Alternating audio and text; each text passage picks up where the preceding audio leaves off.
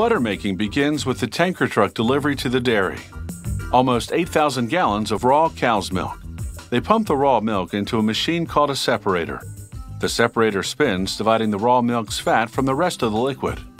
The fat is called buttercream, and the rest is skim milk. They put the buttercream in what's called a bulk tank, where mixers stir it to maintain the consistency. After pasteurizing and then aging the buttercream for 24 hours, workers prepare to transfer it to another machine called the churner. They pour in just under 400 gallons of buttercream, filling the churner about halfway.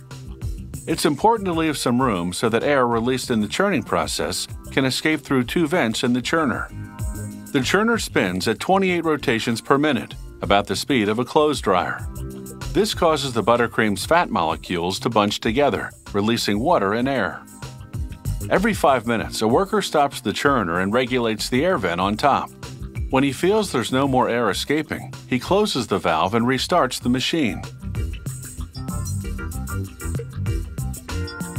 After 30 minutes of churning, the fat molecules in the buttercream are creamy clumps known as popcorn butter.